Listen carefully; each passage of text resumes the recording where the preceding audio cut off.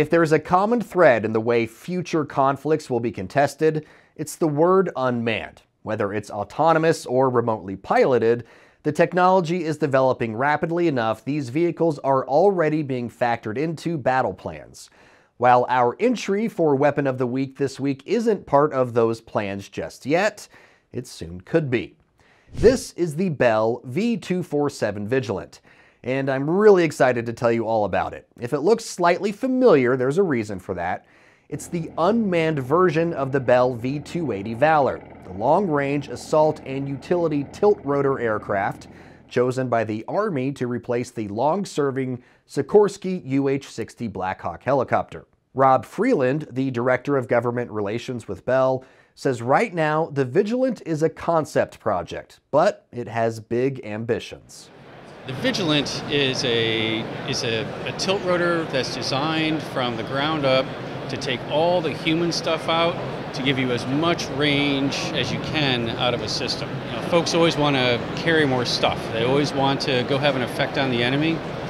What really helps is when you can launch from unknown areas, mobile areas, but then affect a large part of the battle space from that unknown spot. That keeps the enemy thinking. Those enemies might have a lot to think about. A built-in feature of the Vigilant is versatility.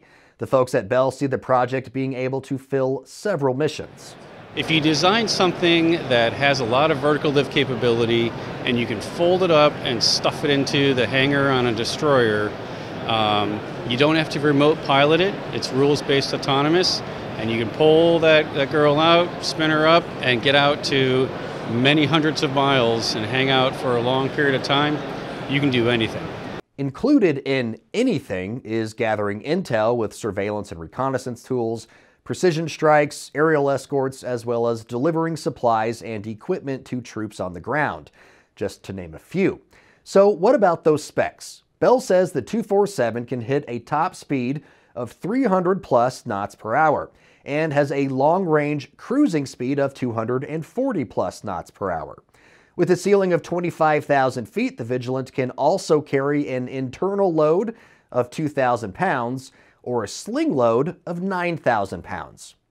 The next step for Bell, finding the right partners for the project.